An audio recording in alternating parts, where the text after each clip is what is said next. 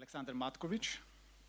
He is a researcher from Serbia and currently employed at the Institute of Economic Sciences in Belgrade. He also runs a blog called Research and Alternatives, which I recommend you visit, and leads a small ecological NGO called Društvena akcija. So I'm just gonna leave you. His title is Can Alienation Have Some Room in the Classroom? The Experience of Yugoslav Marxist Centers in the Political Schools from 1974 to 1991. So the floor is yours, Aleksandar. Okay, so first of all, thank you very much, and thank you all for actually inviting me here. I know that some of you even got cold, you know, during the organization and still managed to come, so that's like respectable. And yeah, I think the discussions so far were really good, and I hope to kind of give my own contribution to this. Basically, the title says it all. I'm going to work on Yugoslavia, I'm going to talk a little bit about the political schools, and basically my aim is modest. I want to present archival material. Literally, that's it, you know, and just, you know, if there's a statement, basically it's that the people we usually don't research, the communists, are much more complex than we usually think they are. And there are many different currents and strands that are, I hope, will be surprising to you. So let's begin. Before I tackle the topic, just one interesting thing. This is a Google Ngram for alienation and capitalism, you know, which actually looks at how much alienation has been present in books in the English-speaking language.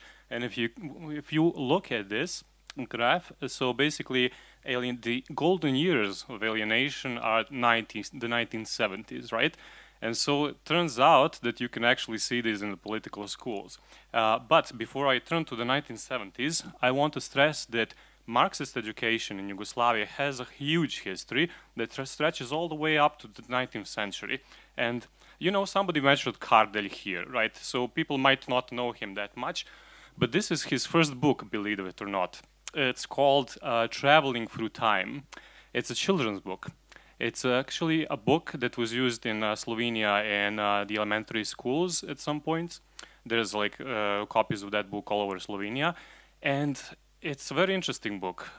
It tells the tale of one called Stefan, like a child who sleeps in the middle of the heat during the day. And so to this Stefan, in his dreams appears a guy who Kardelj calls in the book Professor Omnipotent. So, like, don't judge, it was the 1920s.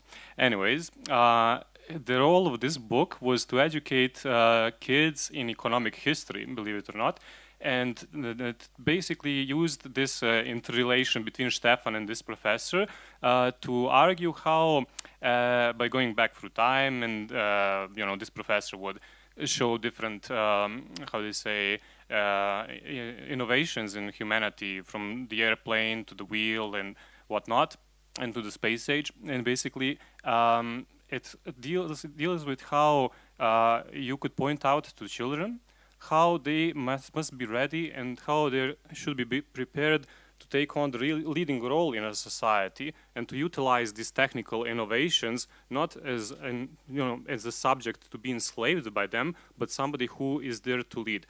And it is very interesting that the book actually deals with disalienation. So it deals with empowering the humankind, so goes the narrative, to lead technical progress. So it has this progressivist sort of take in the book. And why I'm beginning with this? Well, Kardelj himself was actually a pedagogist. So he was actually dealing with this, and before becoming a member of the Communist Party, he was actually supposed to work in a gymnasium as a pedagogist. So this was his contribution. And towards the end of his life, throughout his life, he actually dedicated quite a lot of time to advancing the Yugoslav system of education for Marxism. And it begins actually with his book. The second book I want to address, so it's this one. It's called The Introduction to Marxism.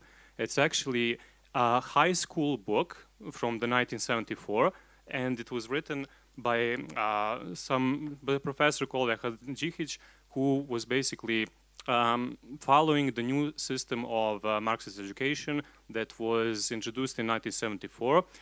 The idea behind it, and I'll return to this later, was to have a unified basis throughout the whole of Yugoslavia from where to start. And coincidentally, the book makes some similar arguments to the ones advanced by Kardelj before.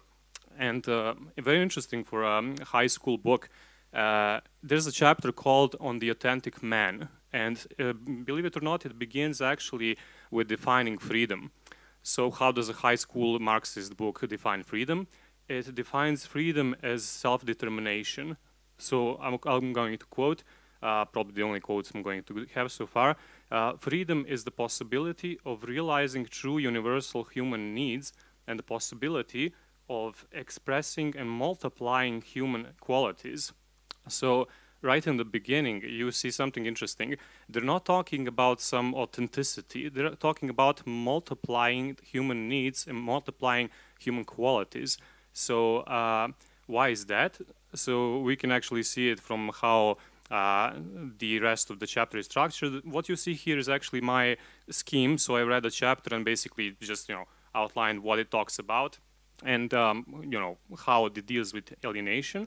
So the book proceeds actually to talk about civil society and basically as a sphere where alienation occurs due to technical advancements, due to exploitations from the workers. It actually uses and depicts it in a very, very rich language, basically. It talks about the different construction sites, different building processes. It literally goes into the detail that you would not expect from one high school book in Marxism.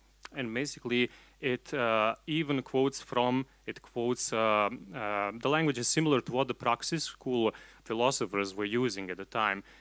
For example, it talks about civil society giving concessions to the instinctual, to developing artificial needs. It talks in one chapter, that one specific paragraph deals with fear and contingency, and basically talks about it has this lonely picture of a man who lost his jobs, who's wandering down the street, is judged by other people, doesn't know where he's going, basically, and talks about and this fear and contingency that he's facing, basically, literally talking about alienation in a psychological, but also on a social level, as a consequence, not only as a subjective feeling, but as a consequence of the structure of civil society itself. So at that time, you see already some structural moments emerging.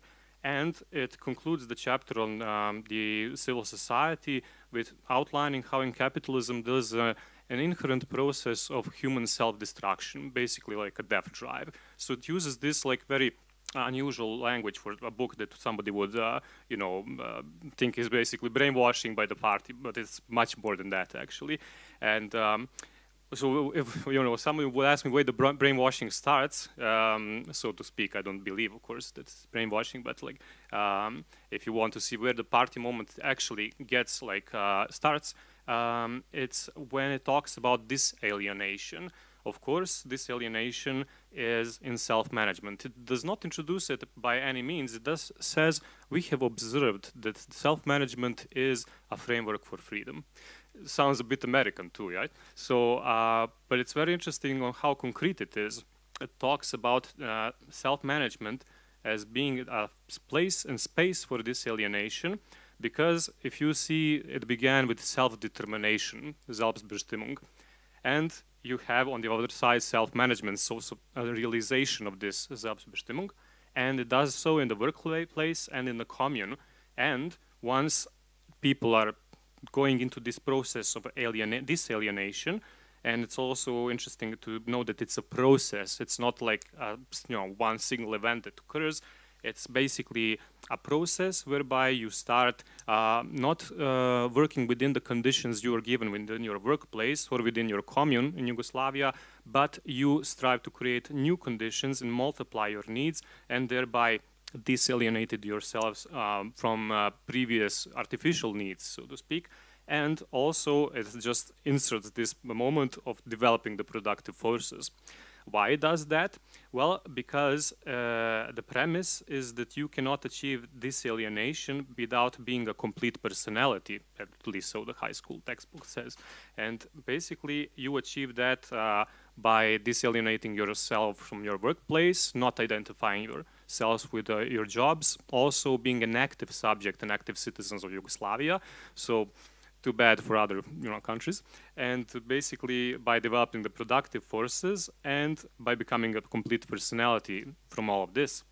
And that's how you realize, that's just like a phrase with which it ends up, the global project of self-management. So the idea was that it's not only inherent in Yugoslavia, I was just kidding of course, but that people, if they want really to disalienate themselves and really to self-determine, some sort of self-organization is necessary, which I think on a very logical level it is, So, but it's very interesting that they identified it with self-management, basically.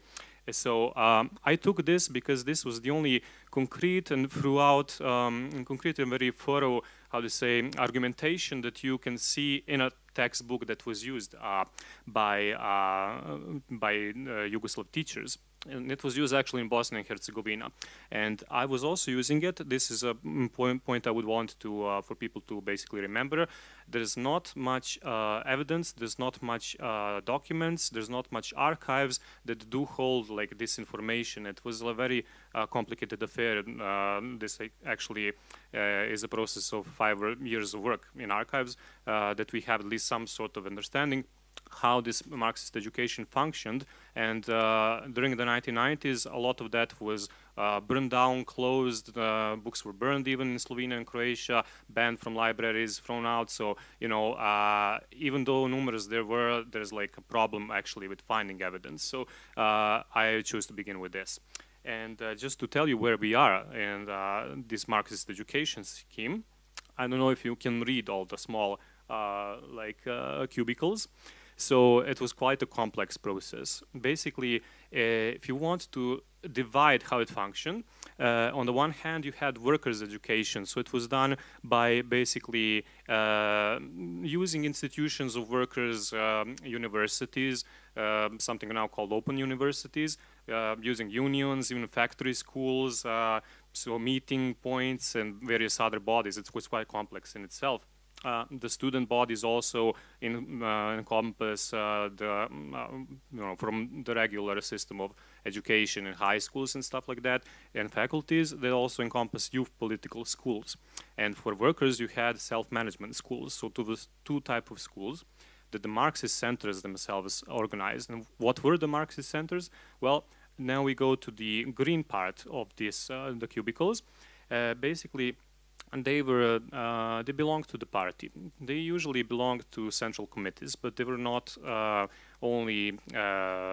was not the only types of Marxist centers we had. We also had provincial committees, which also had their own centers, but also universities, Marxist center, cities, and municipalities. So on each level of governance, you have like one Marxist center, and in Yugoslavia there were 900 political schools and 200 Marxist centers, and in total by the end of the country in 1991.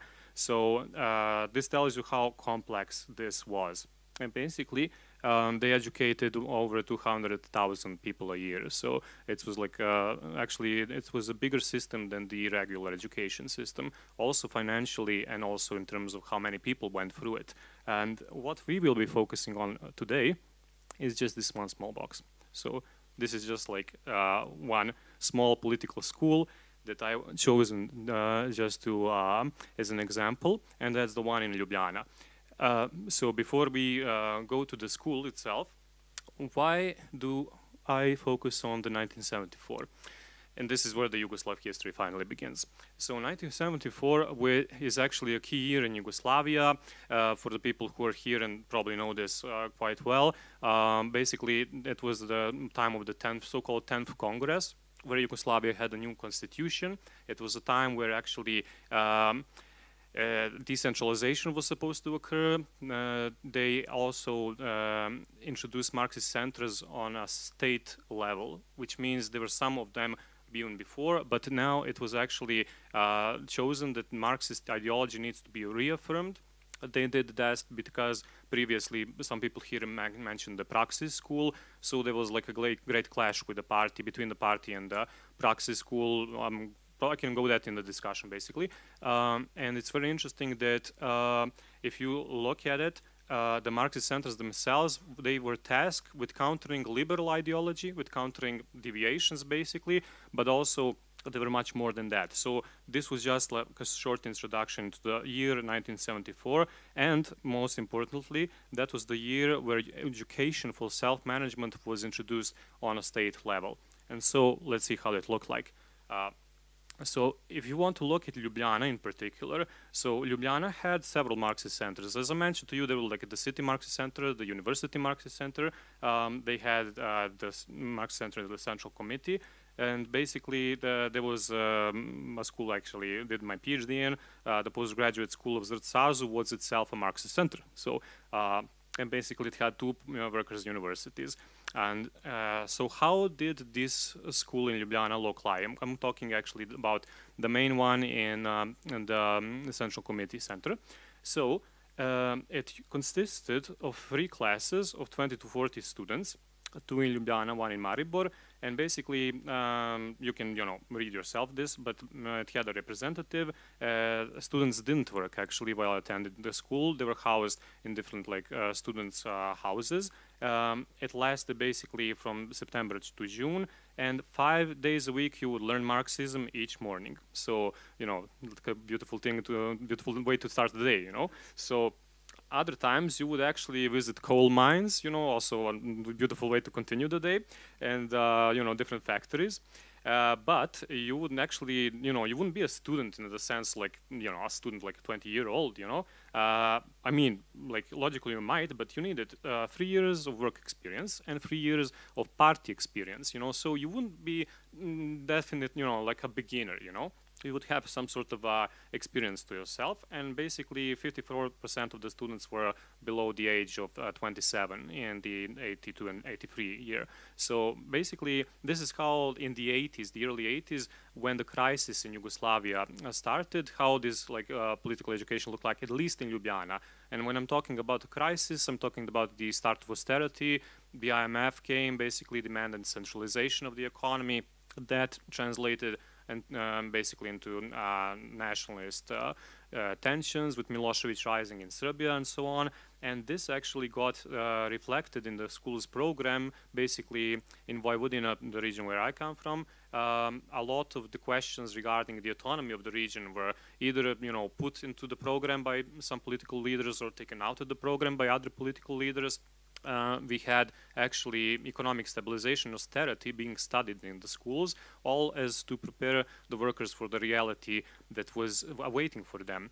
And it's the whole point of these schools, by the way, is that you cannot just take a worker and put him in a workplace, in a work council, and expect magic to happen. Obviously, he or she needs to know economics, history, politics, laws, so basically where the country is going and how to integrate that. And also, because this was a self-managed system, the idea behind this is that you needed educated workers in order to run it. You cannot, once you, for example, give surplus value back into the factories themselves, once you give back some of the produce, but once you give back some of the controlling powers to the factories, it's not, how to say, the subjective level of education starts to play an increasing role that it did not previously play in the division of labor within capitalist enterprises. So this was one of the ways in which these self-management enterprises were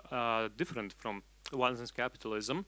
And of course, this also meant that regional development was completely different. Some of the factories, for example, I think also Yugoslavia never went, how to say, never went over the Second World War. If you look at the regional influences and differences, of course, in Slovenia, factories, and in Kosovo, also like Marxist centers were completely different. While in Kosovo, you had problems with even like getting books at all.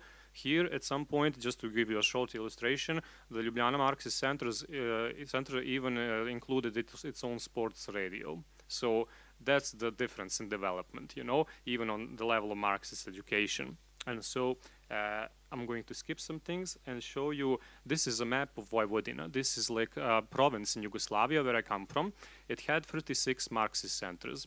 And so basically, if you look at the red parts of the map, those are industrial areas where they had Marxist centers as like they had a building, they had infrastructure, they were financed by local municipalities.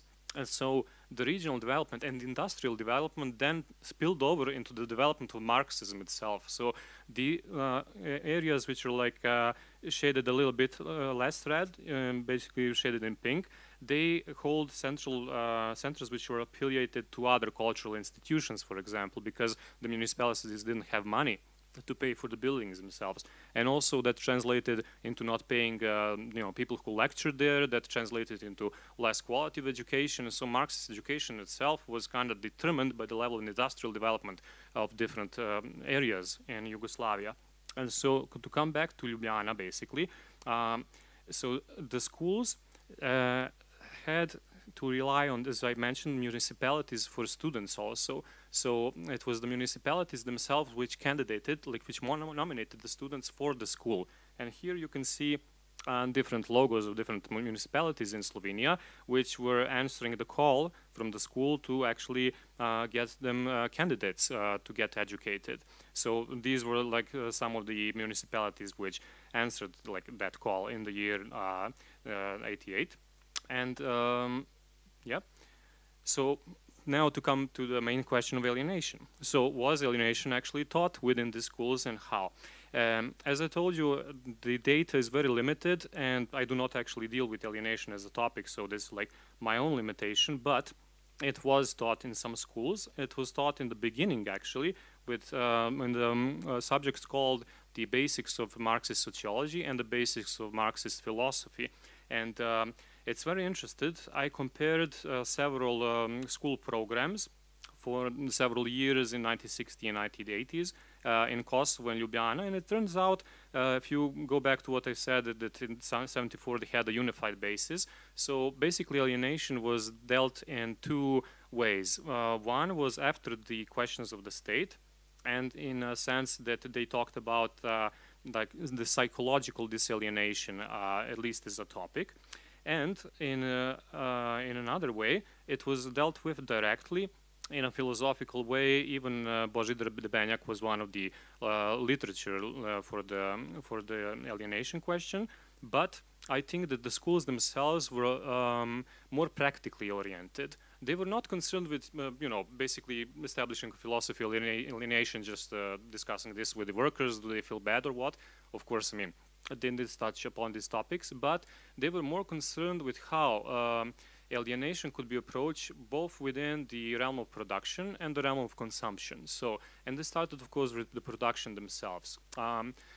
The framework in which they did that is something called socialist commodity production. So the idea was that self-management, once introduced, was actually clashing with capitalist forms of production. Obviously, you cannot just, say we, establish the worker councils and thereby we are in communism. Of course not. Of course, you're going to have still exploitation. Of course, you need to change the relations of production, but the way you do that is not by declaring simply that alienation is dead once we enter the factories, but by viewing self-management as a contradictory system, as a system that is evolving, and from the alienation of labor itself, that deduce other categories of alienation and then only go into consumption and the critique of consumerist society. So basically, and they were also interested in this, not, as I said, as a theoretical construct, but as a historical experience of the workers themselves. And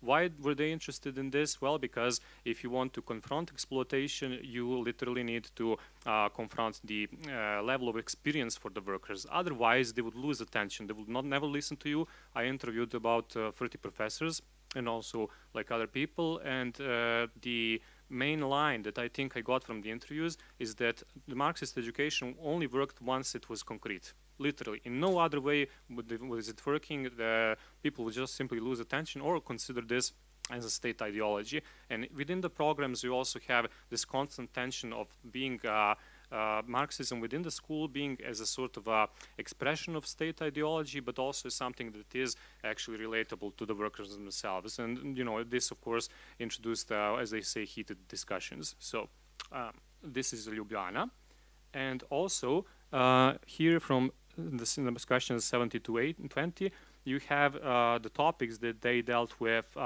in the other parts of the program called Basis of Marxist Philosophy. So here is probably the area where they would probably even read some praxis school philosophers. So unfortunately, I didn't interview people who went as students to this particular school, but this is all we got from the archives, basically.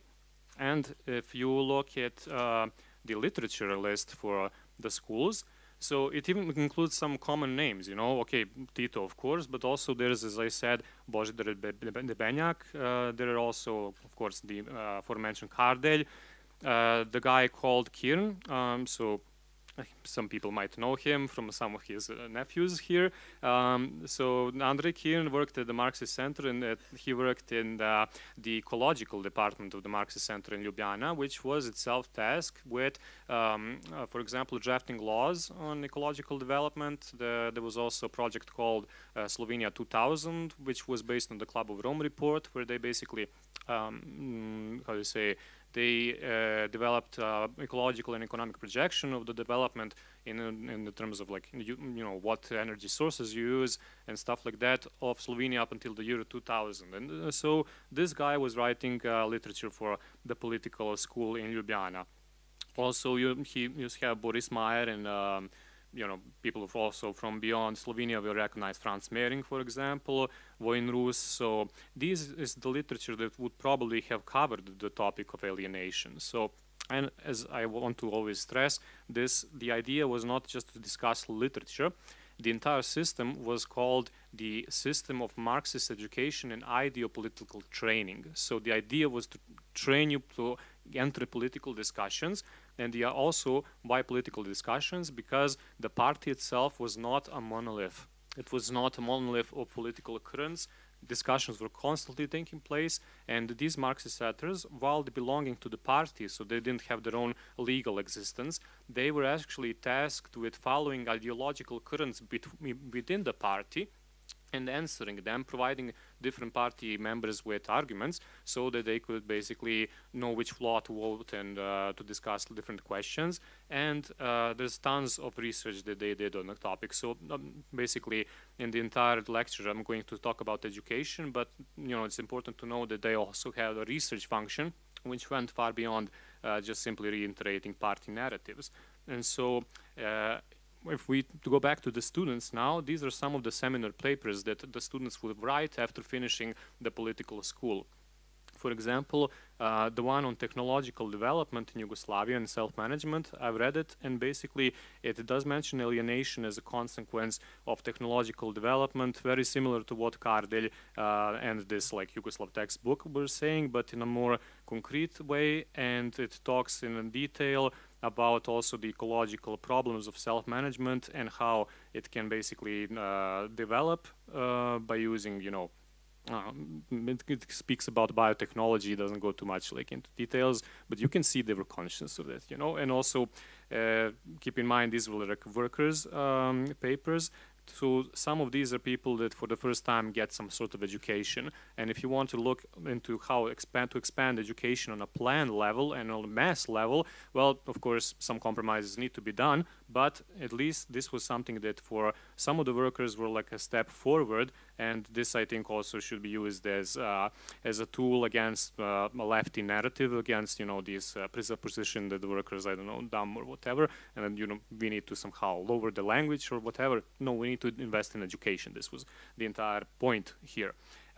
Also, this is actually in Kosovo. It kind of repeats what the Slovenian case was saying, and basically deals with alienation from the perspective of production, and talks about something that I will mention now, technocracy and bureaucracy, basically as alienated power centers that arise out of the system of production because self-management had this layer of directors, If this sort of layer becomes autonomous, then of course there was this discourse of technocracy and bureaucracy, which was also prevalent in Belgrade. So this was a Belgrade postal school where you can, I'm going to speed up a little bit because I've been talking too long. So because these schools were also postal schools in the sense if you cannot attend, leave your working place, you can also like send letters and receive them. And this is one of the lectures that they will receive in mail. And it's called like this particular one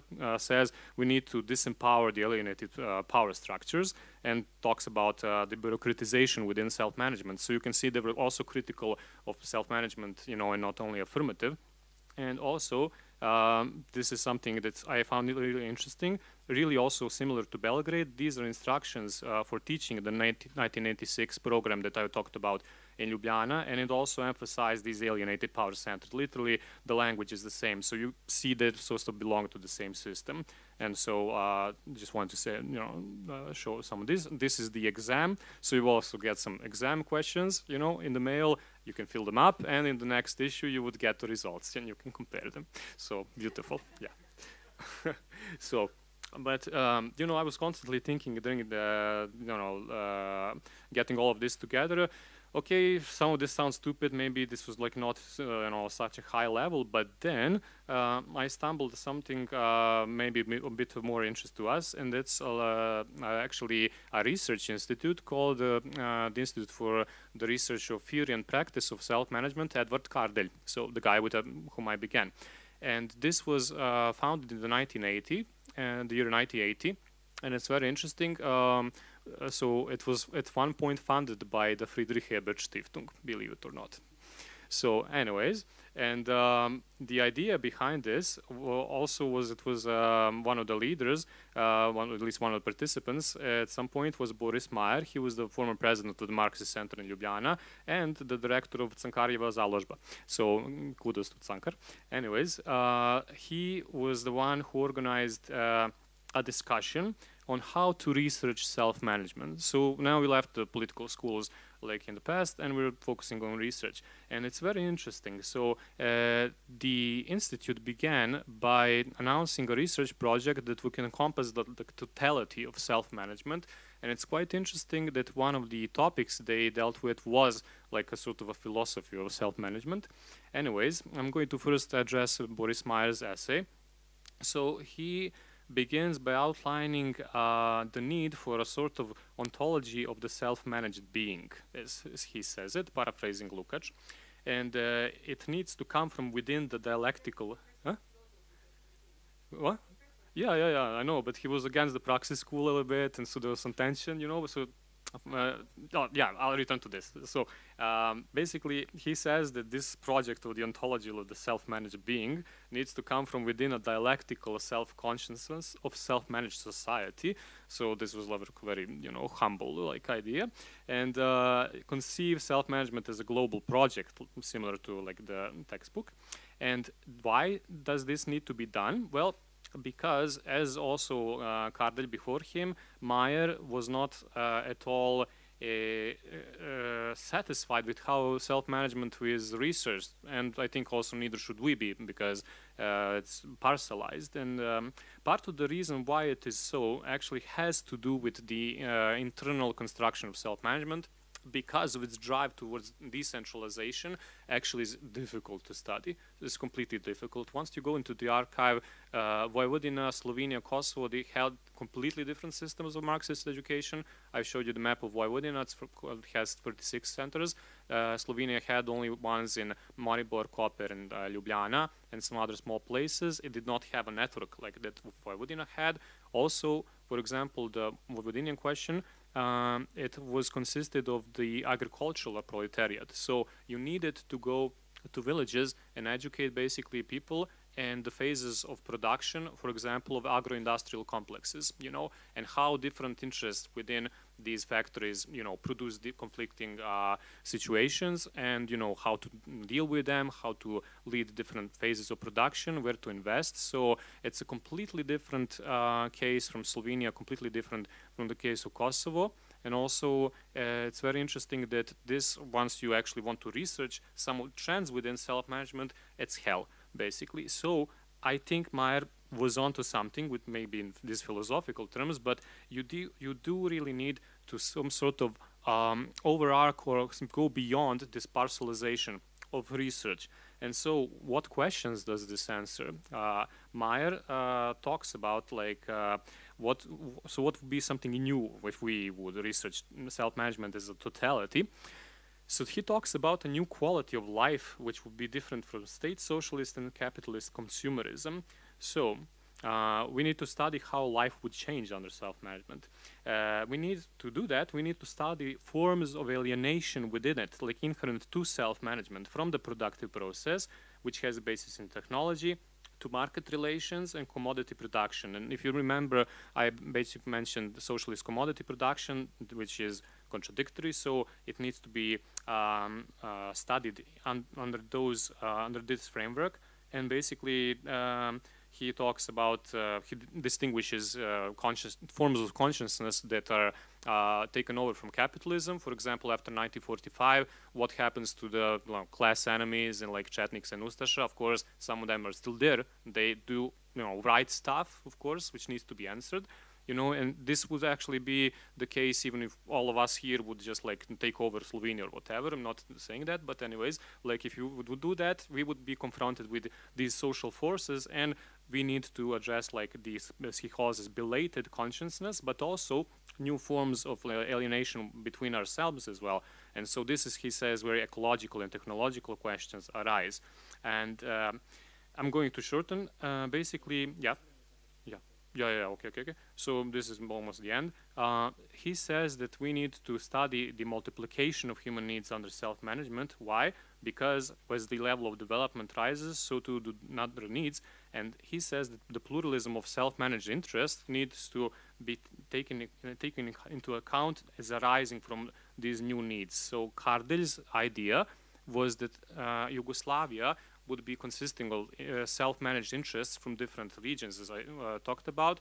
And he says that this, Meyer says, that these interests must arise of new needs. So if you want some sort of like coherent structure within the country, you do need to disalienate yourself in the sense that you can imagine some factory workers wanting like to invest in new cars, etc. And you can imagine also another case where they choose a different form of investment. So I think alienation here for Meyer meant something actually structural, and he ends up with calling for building another ethics that would go beyond what's visible in capitalism and state socialism. And for me, I think it was very interesting. He went on to say that we need to stop shocking ourselves at different conflicts within socialist society because they're inherent in this society. And so basically we need to sort of take an approach to this, which would be which would link ethics to social transformation in the field of production, and also there, because there are other conflicts which do need to be addressed. And basically talk about ethics as something as a different form of reacting to social conflicts that arise out of social transformation. And so what I got from him basically is that he is, I think, talking about that we need to have like a chill out ethics, basically chill out, which is building socialism sort of stance. And this is interesting because this was not one single essay, but it was actually put into the program of the Institute for the Theory and Practice of Self-Management, Edward Kardelj. This is like the book. Basically in its fourth and final research aim, which is precisely to study the disalienation, the new forms of disalienation that come from within the forms of self-managed society. So this is where I'll end. And okay, I've talked too much. Anyways, thanks for the attention.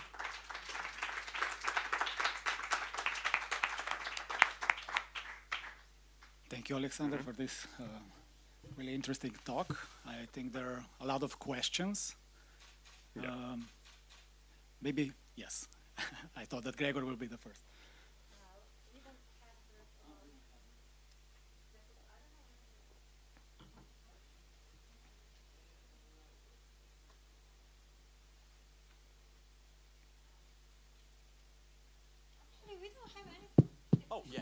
It's already working, but don't worry.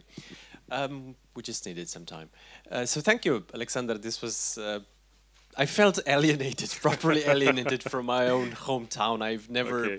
I mean, you know, I was born 79, so after all of these events already happened, and I was a child of the 80s, and this was really not the picture of Ljubljana I ever had. So this was properly alienating and very interesting. I suppose, you know, I'll do the comment instead of a question, and the comment is very appreciative, I would say, in a weird sense, which is that I remember when I was finishing my my PhD in, you know, a proper capitalist kind of quasi whatever country here in Ljubljana, I was forced by the government to take an education course on how to sell knowledge. Basically, I mean, basically, it's how it was called, and it was a truly disgusting experience. So, because it's capitalism, I had to pay for this education. So it was this I literally had to pay something like 500 euros, which seemed a lot of money to me at that point. And there was this like 20-year-old guy passionately, you know, discussing about selling and, you know, that actually science, you know, it's about buying and selling ideas and stuff like that. It was 2 days long. It was utterly pointless, useless drivel. It was really disgusting, and I had to pay for it. And I wonder, you know, I wonder if everyone has this same sort of experience in this kind of, or does every political system really require this kind of, you know, centers of education? Good question. Yeah, maybe we could collect some questions and then.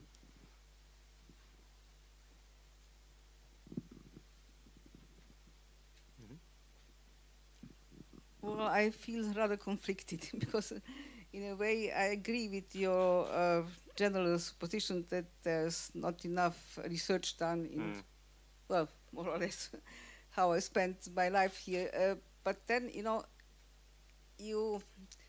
the whole system of these schools, you can understand them only if you understand the development of the system itself, the self-management system. Yes. That is an incredibly baroque system, and it was changing from year to year. It was a kind of, I think it's in a way it's unique, but it was so complicated, and that really there was never, the decision making was always somewhere else. I mean, to put it simply, the decision making stayed firmly in the hands of the then called Union of Communists or the Party of Communists. That was the whole approach. That's how it worked. And these kind of things, of course, they had all kinds of nice aspects. First, they did function as a kind of parallel schooling for people who didn't have the proper diplomas, and it was for them it was really a possibility of advancing in wherever they were worked. So but I really can't in a few minutes explain how the reality of this kind of development and how it went and why in 74 and why 74 is the year where really it went bad. You know, after the crisis of 71 and the nationalist liberals, then they really the ruling party accepted that something has to be changed, and they decentralized it. And decentralizing, they really, in a way, created all this kind of structure, an immense structure of all kinds of things. Well, I must say, somewhere in 76, I had 5 possible votes. you were supposed to vote on your workplace. You were supposed to vote in your communities. You were supposed to work to vote for someone in a kind of quasi something governmental, and you know it was really an effort to. And what happened that those who then kept the power went nationalistic, and that's how it ended. I mean, it's really. I don't want to discourage you. Of course, we have to research that. No, I'm not. I'm not fangirling the schools like. No, a bit, maybe. so it's. Well, I'm really getting. No, depressed. So No, it's okay, I'll respond. Maybe one question more, huh? Yes, teacher. But hi, thank you for your talk. I have a really short question regarding the two types of alienation that you've mentioned in this school. So one seems to be alienation as expansion of freedom within civil society, the self-management you've talked about, and the other seems to be like a completely opposite from it, deprivation of one's freedom within alienated centers of power, as you've already mentioned. So I'm interested in what's the connection between the two. Is this relation of congruence, though conflictual or not? Thank you. Okay. Maybe we can end here and I can just like respond. So basically, I think I would like to respond to Nadežda's question first because it's like the most encompassing. Yeah, I didn't talk about the problems. You know, that would require another lecture basically. And the main point of contention, I think, is that, and also this is where I see if you know, like I read. A report from the discussions within the centers. Well, frankly speaking, they were pissed off with the party.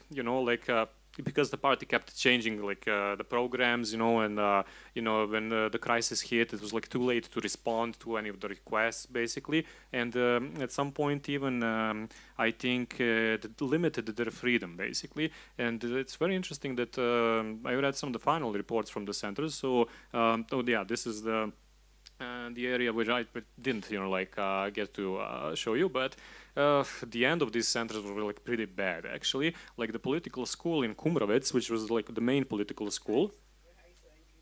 Yes. So basically, it was forced by the new Croatian nationalists to go into a forced bankruptcy, although it could pay for itself. Basically, it was huge, like 2,000 square meters. And afterwards, the Ministry of Internal Affairs used it as a training ground for the police force. During the wars, it was also like a place where refugees were housed. And basically, recently, several like Chinese companies want to use it as a spa. So it has like this sort of a history, and some of these centers, once they ended up, you could see I've also read some sort of very problematic news articles where you have some sort of the guy who would lead a Marxist center in some village was found to be selling bottles of wine to the students and stuff like that because he had some sort of as we call a schema or a context and so a lot of stuff went into this, but I think that it did arise out of some sort of emancipatory actually need. If you really do want to decentralize your state and actually go into self-management, I think the historical conditions with which this system developed was also highly problematic. But I think you do need workers' education, period. Definitely you do need it. The way it was realized in Yugoslavia was actually between two crises. So we should remember that in 1974 was also a beginning of the crisis of energy. That's one thing. And also we had Nixon taking the dollar out of the gold. We had a Volcker shock later on that reverberated into the Yugoslav debts increasing. And guess where austerity came in? So where they chose to save money, Marxist education, obviously. So, something that was not completely necessary for production.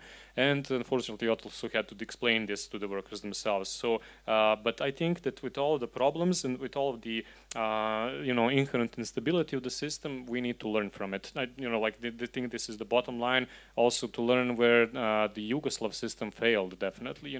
This is where we need to draw also some of the conclusion. And I think that given this, all give and take, I think at least these archival things, that's why I mentioned that my, aim is humble, just to present archival material. And then, we see what we do, from there on. Basically, so that's regarding this. Regarding Gregor's question, are there other people who feel alienated? Yes, actually, and those are the people I interviewed. So even the professors, for example, Savo Bogdanović, he was the director of the Moshe Pijade Workers' University in Zagreb. The guy is now old, basically, but he told me he dedicated his entire life to workers' education, even before and afterwards. So he even now runs some. That's the older type. He's the Open University or Yes. Before this development, that was the old-fashioned kind of schooling workers. His work was different. No, these kind of centers took off twice. 74, and then after Tito's death again, they get a new kind of emphasis.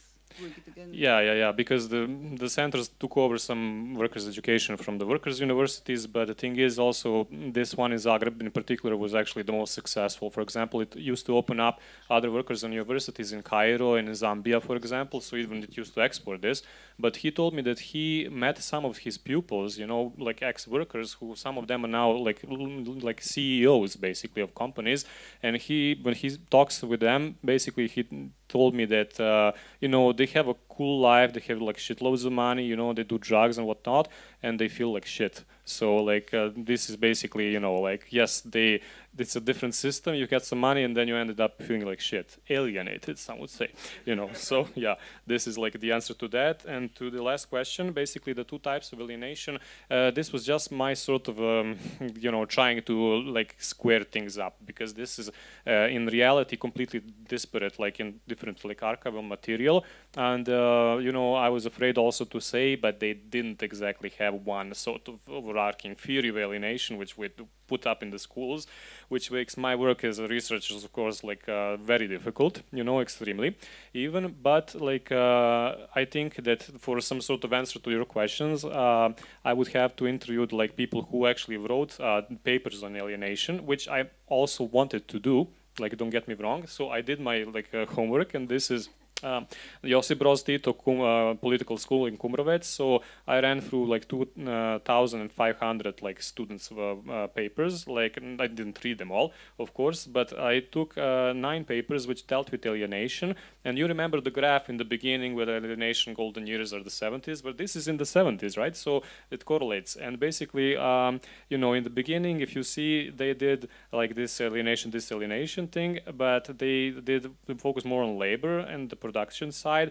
But towards the end, I mean, it's just like none works, but still, like they focused more on philosophy, as Yugoslavia was in this integrated part. You know, I've contacted the state archives in Zagreb, but they did not respond before this lecture, so I had to skip it. But you know, here it is. They did it, like you know. So like in the future, if I write some article on this, like I can give you, and you can read it. So that's it. Okay, maybe we can go more. Hi, Aleksandar. A very simple question. Thank you for your interesting paper. About the Marxist centers that begin the day by reading Marx, can you tell us what texts by Marx they were reading? Yeah, thanks for the question. So basically, it all depends on who you are and like where do you come from. So let's say you're like male worker, like in age 20. This is actually the type of population they were targeting the most. Why male? Because obviously like most of the production was male. And why 20? Because they needed new workers who would, you know, after finishing education or like go into the party or whatnot. And basically a lot of these courses had one very boring beginning, and that was actually the basics of Marxist philosophy, right? And so like this was also the most problematic thing. Usually they read the introduction to the critique of political economy. Once it was published, of course they read parts of Capital, but they also read the domestic renditions of those, like Tito and Kardelj. And so this was like the very basics, you know, what you would read. But also within the philosophy courses, they would read the young Marx. And you know, in Yugoslavia, there was like this huge debate when the young Marx was translated. It's very interesting that they did include this in the program. You know, so they would read the Judenfrage and like the Jewish question, like stuff on that. But regarding how they would read it, it's completely different, you know, story. Yeah, because obviously you need to tailor this into different like sections of the working class, and somehow prove that this is of complete and direct interest, you know, for them to read, basically, which proved to be very like you know, I think they were the least interested on, I mean, like different levels and different schools. They were the least interested in this like abstract philosophical theories. So you know, they would be mostly interested actually in economic history, and it's one of the things I didn't get to mention. But I think one of the problems with this system was also conceptual. So because of this idea of self-management being a contradictory, you know, process, business and like, you know, socialist commodity production, you know, implying this some sort of thing as a political economy of socialism, which we can debate whether that's true or not. They actually didn't do that much capitalism, which was very interesting for Marxist political schools. You know, you had some economic programs within the schools. Usually they did do something like contemporary history of capitalist countries and stuff like that. And yeah, one center I didn't mention is something called the Center for Social Research in Belgrade, which actually it was like a sort of a main Marxist centers that oversaw this like decentralized network. It also was writing up the Yugoslav Constitution of 1974 and helped open up the Tito Josip Broz Tito Kumrovec political school. It also dealt with research, and for example, there's a book, also it was used in Zagreb, the Zagreb political schools, the death with neoliberalism is a threat to the socialist self-management and like the socialist constitution. So they did do, for example, Margaret Thatcher and Ronald Reagan, you know, as a threat to socialism, and that was once published also part for the Central Committee in Zagreb, its political schools, you know, where Stipe Šuvar, some would know him as leading Yugoslav theorist, was actually present. And I think also the content of these programs also depended quite a lot, like who's teaching them, you know, who's the teacher, right? Because that's where you have the physical contact between, you know, some like a living person and another living person. So you can write the best program ever if you don't have somebody to deliver it, you know, people are not gonna listen. Yeah. Okay, hi. Well, first I just wanted to say thank you so much. I mean, it's really refreshing to have this kind of just like information presented.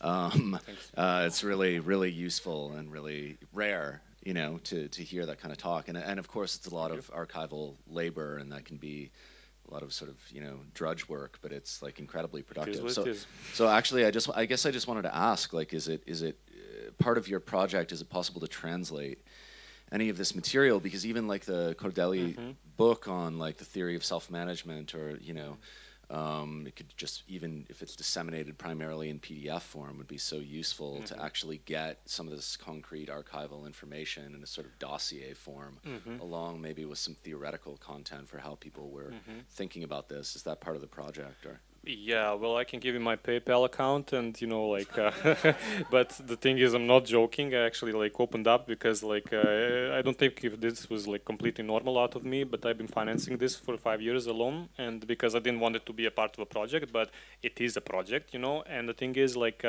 one of the ideas is to kind of digitize, you know, some of these stuff, and it's not only about just like taking carded books, you know, and putting up in the PDF, like. Which I think, I mean, I can send you some, and I think it's necessary because, you know, part of the reason why this didn't do, you know, like, didn't have any influence in the like English-speaking language, and also even like into the domestic languages, is that A, it's not translated, B, as I, you know, like mentioned in the beginning, the archives were either thrown away, you know, even the contemporary left, you know, like, I don't know, Srećko Horvat, some people in Zagreb, like different initiatives, like part of them actually went to the Josip Broz Tito political schools. By the way, here it is just like to see it, how it physically looks like, how it looks like actually now. So people went here, you know, to save the books, and basically because, you know, nobody cared to like even bring them to the archive. So, you know, even before going into the archive, there's this problem of bringing it in the archive, which was even in some cases not done. And so, like, yeah, that's like part of the reason why it was not there. And I think, one, we would need to translate the books. Two, we would also need to translate the reports, you know, between two people speaking, 4, 6, 10 people speaking, and that's like where I got actually hooked up on this project, because once you see how they're thinking of, you know, how to bring this to the workers, different sections of the working class, to the youth, you know, like to party people, it's completely different forms of population, you know, like somebody who's 60 doesn't want the same things as someone who's 16, right? So, I mean, Novi Sad, like the Marxist Center is where, you know, in the town where I was born in, it was even published like books on emotional intelligence, you know, because the idea was that if you want to have Marxist education, goddamn, you have to be emotionally intelligent to have it, you know, because it's not about abstractions, but relating it to people, you know, and like this is the entire idea behind the system, you know, not to like, you know, people will easily, I think, go into abstractions, you know, like when they enter faculty and do Marxism, you know, but the thing is, you know, if you want to like bring the theory to the masses and make it empowering or whatever, you know, you need to do it in a completely different way, you know, and that's a constant lesson, you know, I learned from all of these things. And I think, you know, if other people want to learn it, again, goddamn, we need to, you know, translate also the reports, you know, and not the books. So yeah, but the short answer is yes. Yeah. So yeah. Thank you, Aleksandar. This is all the time that we have, sadly, really sadly. We can continue the pubs, so. Yes. So, thank you again.